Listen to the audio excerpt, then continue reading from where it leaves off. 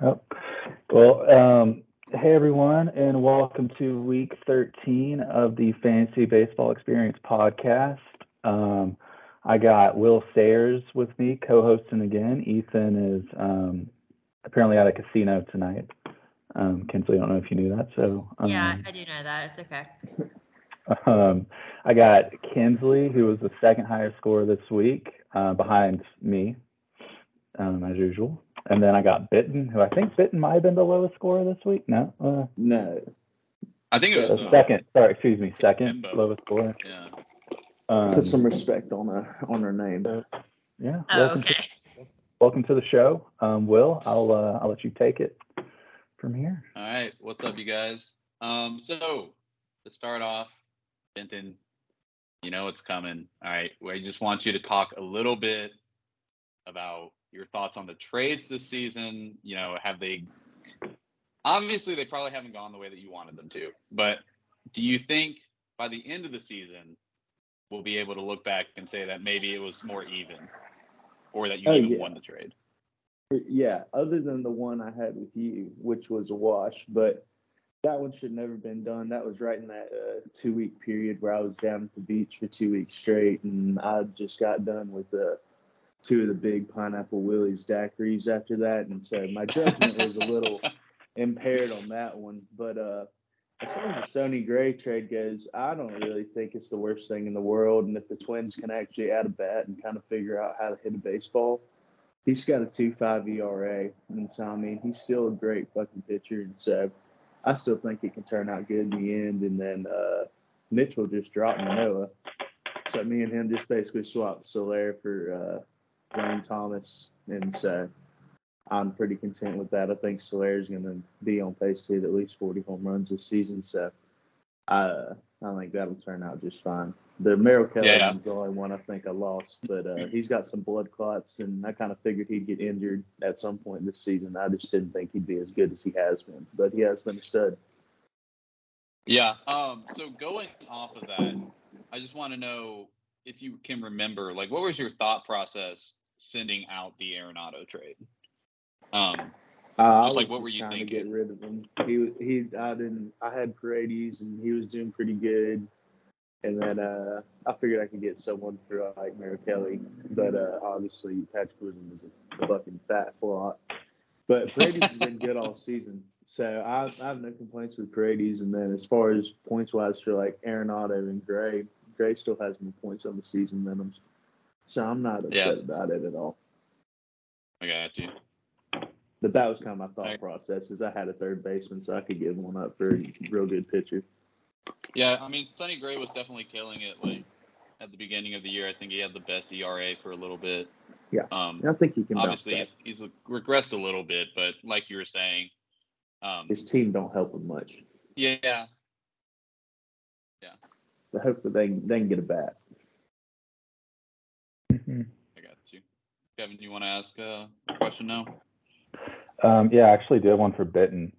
I mean, Bitten, I don't know if you know this, but you have the absolute worst pitching in the league. Man, not me for once. You are 16 Is that off points the behind the worst on the average for the season. 16 behind the 11th place person. How does that make you feel, and what are your plans to help with that? Is that like on my starting pitching or whatever? Yeah. That's my points from starting pitching this season? Mm-hmm. Yeah, well, I think the biggest problem with that is I've been a jackass and absolutely fumbled the bag on who I'm starting some weeks and who I'm benching some weeks. I think Will can kind of speak from experience this week. If I would have started Bassett over Tehran like I should have, I win. So, I think a lot of it's just me figuring it out. And, I was unfortunate to have this problem early in the season, but fortunate enough to go on still the longest win streak I think that's been in the league this season. Mm-hmm. So my team can still get hot and go at any point. I just got to be a better manager. Yeah, definitely. Hey, going off of that, so you never start an actual RP. Do you ever think that that kind of bites you in the butt? Or just full set on SPRP? No, yeah, I'm pretty full set on it for the most part. But I do have Puck down there, and Puck's been pretty good for the Marlins, and the Marlins have been pretty good, and they've been in a lot of chances to win games as long as they're not playing the Braves. So I've been trying to get him in there too when Kikuchi doesn't really have a good matchup and stuff. But if they're both on a 2-star, it's hard to pass that up for a dude who could potentially come in for one inning and give you a negative 13 and then only maybe recover 7 of those points later in the week. Mm-hmm. All right. So we keep hearing about this consultant, and I just want to know, like, who is this guy, and has he actually, like, do you feel like he's benefited you and your team from the advice that he's given? And did he have a hand in any of these trades that you've made so far? No, I mean, I think the only person I really mentioned this to is you. I was like texting you about trying to trade you someone or something like that. Send me the screenshots. I didn't know if you were telling everyone about that. Okay. No, I mean, I think you're the only one that I've ever said something to about that. But yeah, I mean, just like I think all y'all consult a podcast or consult a website, Twitter, whatever. I got some people I'd be consulting and seeing what their thought processes are, because clearly can't go to any of you. That's just bad opinions all around. But you got to have some people to get a second opinion from and see what you could potentially get better and potentially do worse. But the Nolan Arenado one and stuff, he didn't. I don't think I texted him or anything, or any of my other buddies about that. Yeah. Not really. I don't know. I think you were the only one I really texted him on about someone. That was a rough one. You. Which one? Arenado. Wasn't that who you traded defense for? Right? Yeah, and Sonny Gray. Yeah, that was a rough one. Was it just them straight up, or were there other people involved? I got Puck and Sonny Gray, and he got Arenado and Taylor Ward, who Taylor Ward's waiver wire outfielder. You're trying to give me Taylor Ward. I was pretty close to trying to get Taylor Ward, but I'm glad I didn't. Well, be glad you dodged that grenade. Yeah.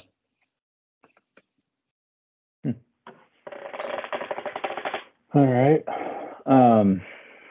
I guess, Kinsley, a couple of questions for you. So obviously, look at your season. You definitely had a very long rough patch there up till about week 6. Did you? I mean, now you've lost one. What is that? The last 7. So, what have you changed anything? I mean, you went from 124, which I think is the lowest score in the league, to 260, 228. I mean, 300. So, have you done anything? Was it that trade that you did with Brady? What was it? No. That trade was Cease for Eduardo Rodriguez. I think I got 1, maybe 2 starts out of Iran, and then he went on the 15-day IL, which was 2 months, with a torn tendon in his throwing hand. Hey, I'm just saying, you could have gotten some value from Merrill Kelly. Merrill Kelly, I'm sure. I know. But, I mean, it's really had to make me test the waivers. I know I went and picked up a bunch of pitchers. By no means are they good, because when I say these names, y'all are going to be like, what the hell? But, like, Kyle Gibson gave me a couple of good starts, and he's still on my bench. He's not good. He's my, spot you play around with. But also, like, I picked up Braxton Garrett. I've been watching him now. He's not doing great tonight, but he has put up, let me see, I wrote that down. He put up 102 points in the last 30 days. Averages about 12 a game, which that's what I needed. I needed to go away from like the 8 to 9 average, where you occasionally get a 15, a 17, to somebody who's going to put up in the 20s. And needless to say, like every pitcher, he has had, a negative 12, a negative 10, a bad game here and there where he just got rocked. But today, I don't think he'll put up probably more than 5 total. I think he's probably like 8 or 9 right now. Most likely he's going to get the loss tonight. I think they were tied or maybe down by 1. But he's somebody that I had to pick up because I needed to fill that pitching spot while Eduardo Rodriguez is out. And also Nestor Cortez, he's been iffy all the beginning of the season, and he's been out with a shoulder injury. He's hoping to also come back this week. Both of them are still on the bench this week, but hoping to pull them back. At the time, Brady definitely got the better end of the deal. I mean, I think I wrote down Cease for the last 6 starts, put up 6, 21, 16, 15, 17, 15. So he's been solid last 6 starts there. So I'm hoping that Eduardo Rodriguez will come back. He plays the A's as one of the starts this week as his first start back, but I couldn't start him immediately after being gone for 2 months. I want to at least wait and see how he recuperates and making sure he actually does start on Wednesday, and then hoping the next matchup I'll decide to put him in. Yeah, because I mean that makes perfect sense. Definitely looking at especially your batters too. Last 30 days, Justin Turner's been popping off. Yep. Yeah. And then Freddie Freeman doing Freddie Freeman things. Also, and Altuve. Altuve's back now. Altuve came back a couple weeks ago, and he's been doing really good since having him back. Austin Riley had a really good week last week too. And before last week, I was even trying to throw some trades out for Austin Riley to get some better pitchers. Thankfully, nobody took Austin Riley. And he actually really, really helped out last week and kind of solidified my almost 100-point win against Austin. Yeah. Nice. So, hey, how does it feel to not? Obviously, it doesn't matter, but you have a pitcher who throws a perfect game right there on your bench. He is a cheater, but he still threw a perfect game. He threw a perfect game. It's awesome. He's pitching right now. He's not doing great. Which I kind of figured that was going to happen because, you go off perfect game, and then right now he's got 5 points through 4.1. They're down 2-3.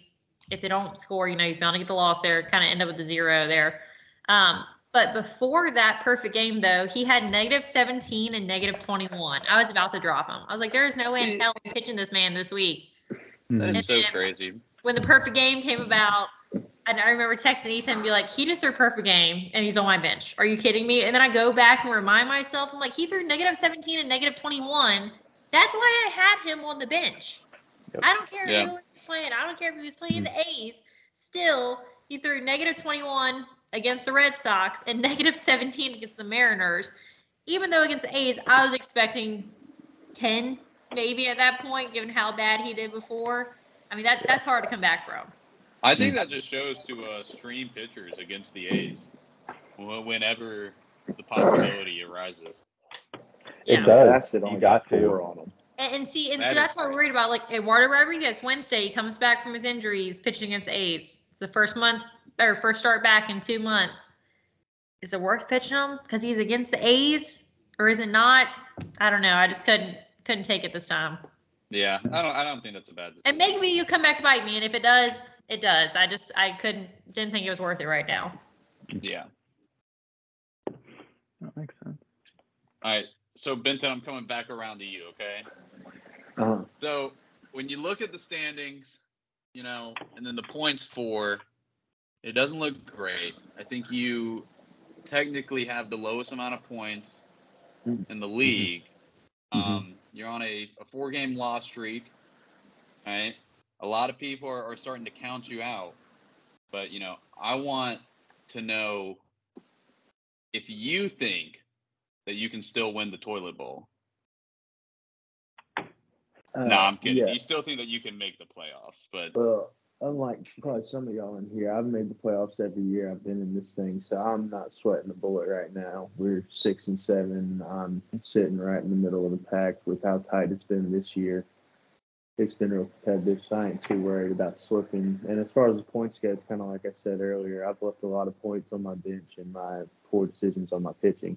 And I'm not too terribly far behind some of the other people in the lower end of the points for, but obviously you want to see it be higher. But, if I make some more correct decisions there, I think those points are a lot higher. But we've also been stacking, Kyle Wright on the bench, and we'll see. Hopefully maybe he'll come back and be a stud too. But I still think the bats are good too. They started hot, and I think they've kind of cooled off a little bit in the middle part of the season. And so hopefully after the All-Star break, we'll be back swinging hard and throwing hard.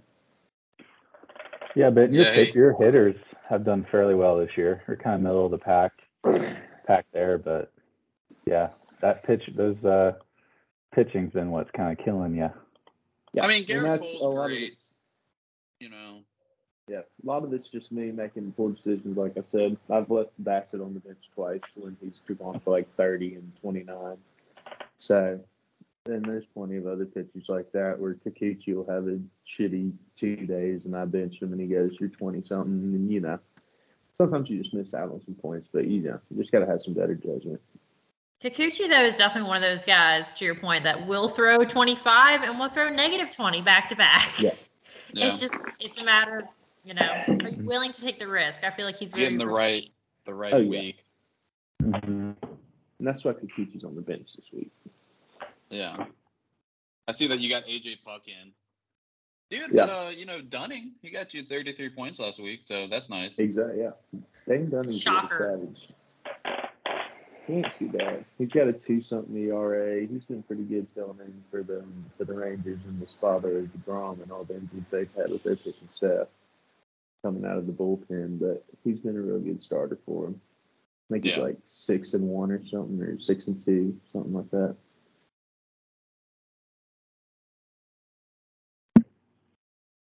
Cool. Will, you got any other questions, or are we ready to hop into the power rankings?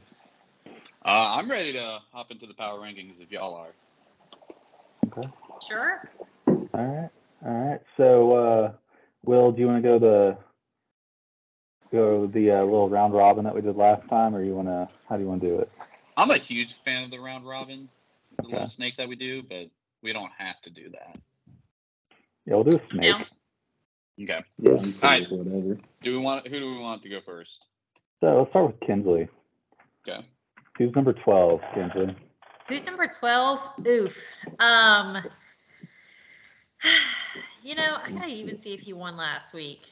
I really feel like it's still either Brady or Alex.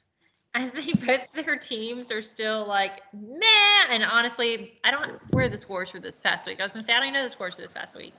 I feel like we haven't seen some wins in a while. Alex has lost 4 in a row. I feel like I'm gonna put Alex at 12. Fair. Poor Alex. He's also just struggling to put up points. And what is that? I mean, I know 213. I know we did have ones lower.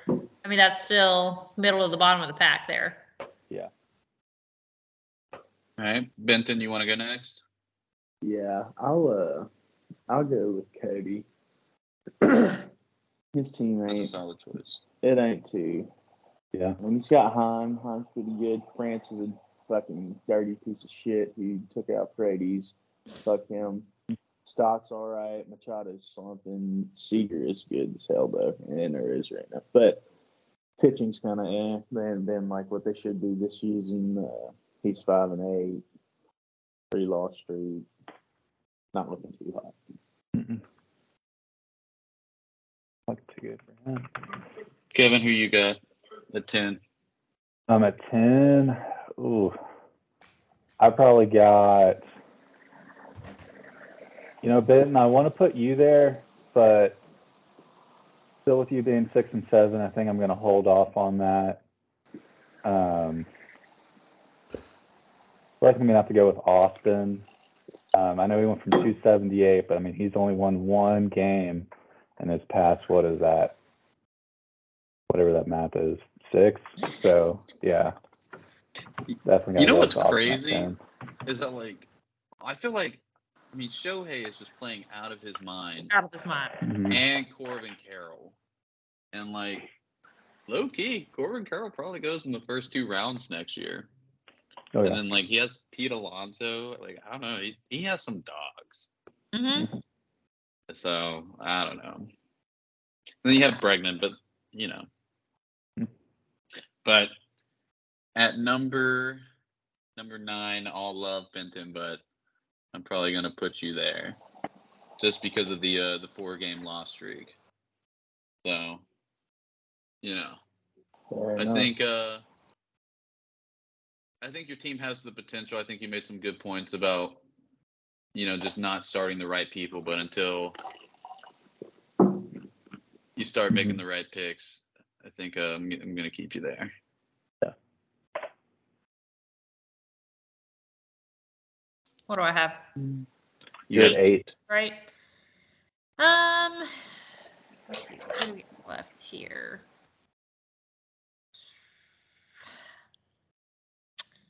I don't know. I'm kind of I look at the records and then I look at the points and I don't feel like they kind of match each other. Like Logan is 5-8, and I feel like though that he still has put up some of the most points in the league overall.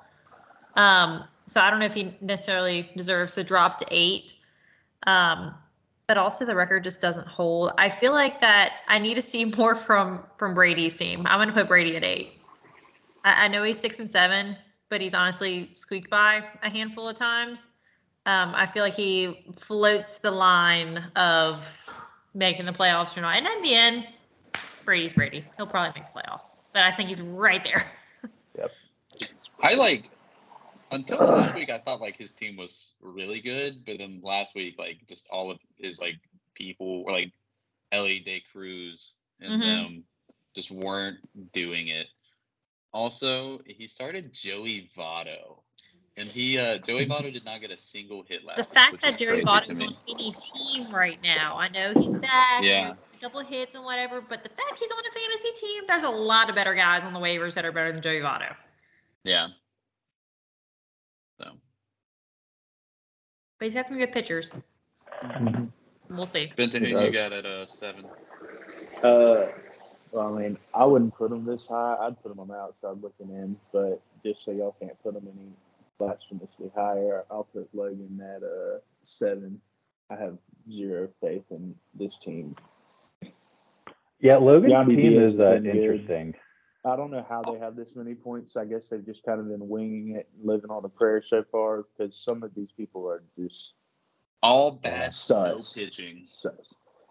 Well, and even the bats, it's how long is Salvador Perez going to keep doing what he's doing? Anthony that is true. Shit, and Marcell Ozuna, is he going to actually continue to do what the fuck he's doing this season? And there's a lot of question marks there. Yeah, well, that is good, but Mookie I'm Betts always is happy also for the killing Braves. it. But yeah, I'd put him there. I mean, Whatever. you will get Yordan Alvarez back, which is pretty big. Yeah, that is true. But his record's just not that good. He seems to be unlucky. Yeah. And the team just, I don't know, there's a lot of question marks there to me. Dude, yeah, I said this 5 weeks ago, but I cannot believe that he is still bag holding Tristan McKenzie. He is back on the IL, and that is just wild to me. But if you do drop because his pitching him, is so trash, he really has to back on that or bank on that. And it does say though, the latest update in fantasy says that he'll remain shut down for 3 more weeks. That was updated 3 hours ago. Oh, and that's just shut down. That's not him. That's not coming back. That's just him bullpen. Pick up a baseball and Don't pick see up if baseball. he can hold it. Yeah. Yeah. Partially torn right UCL in mid-June. I bet he doesn't come back this year. I bet that changes. Yeah. I'd put him at 9. I was, but So are we at 6 now? 6. Yeah. It's me. I'm gonna have to put Mitchell there at 6. He's on a 2-loss streak. He had a good week against me. I mean, I think he was third highest, but still caught the L. But but before that, Mitchell's team was kind of those past 4 weeks before 13 were pretty rough for him. He's lucky he came out with 2 wins. Wait, no, we already said no. Did we already say Mitchell? I don't think so. Oh no, never mind. Sorry, I moved it. Oops. Mitchell's team's pretty fraudulent to me. I feel like I'm surprised that he's been able to make it all the way up to 6. I'm gonna go with Hayden's team at 5. Sure. I think that team's overperforming.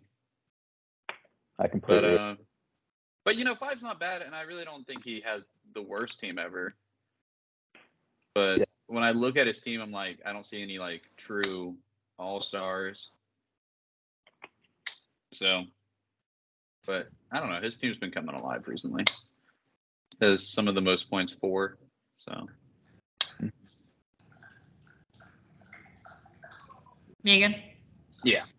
I'm going with myself next because I don't think I'm better than the other teams that are up here.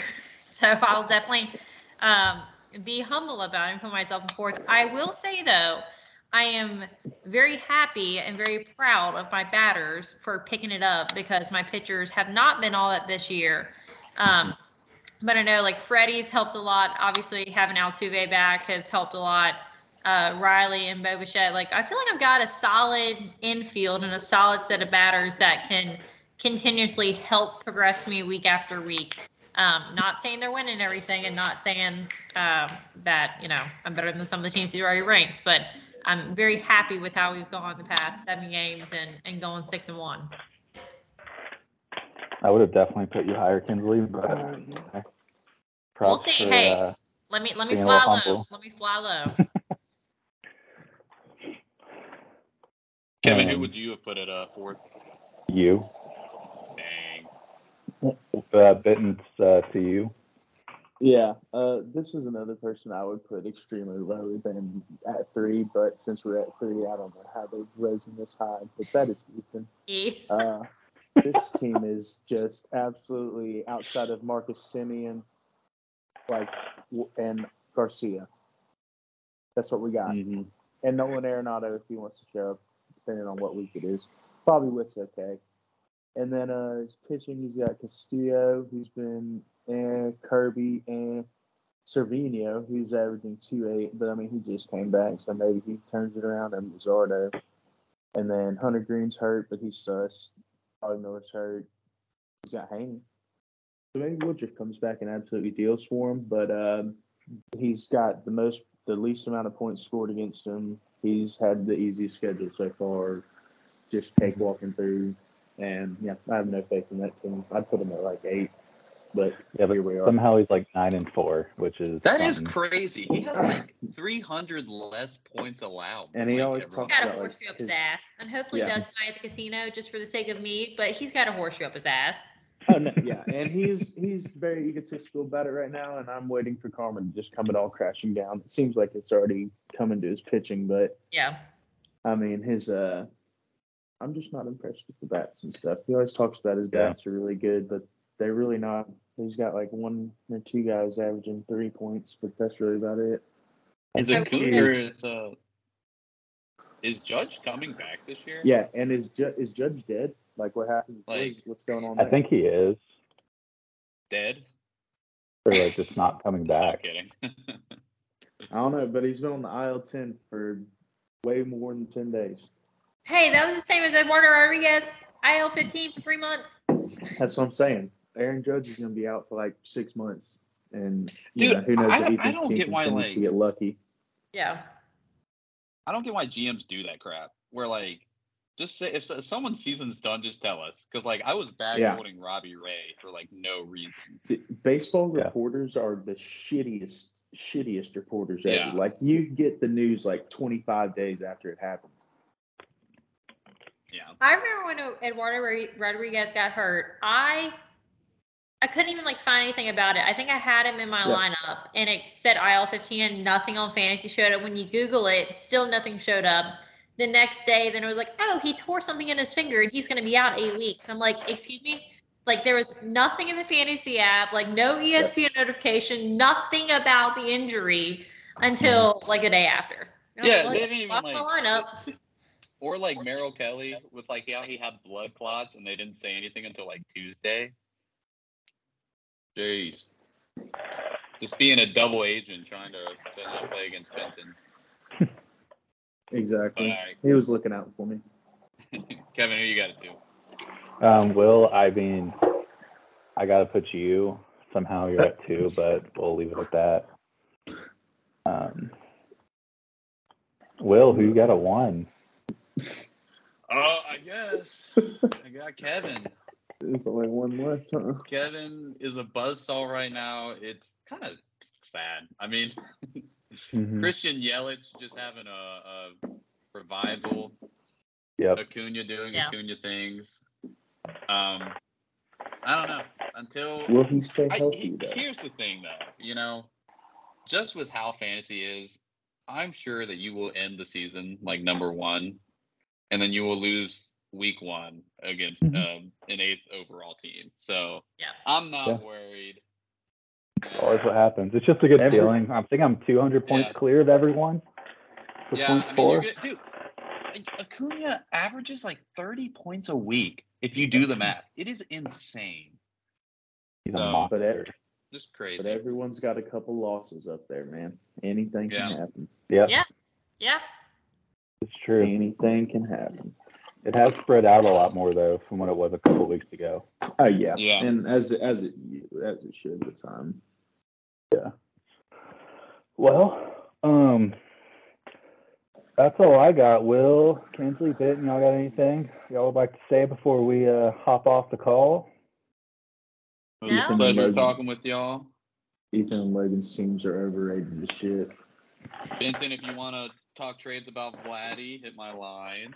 Let me talk to my consultant. He said, "Fuck you."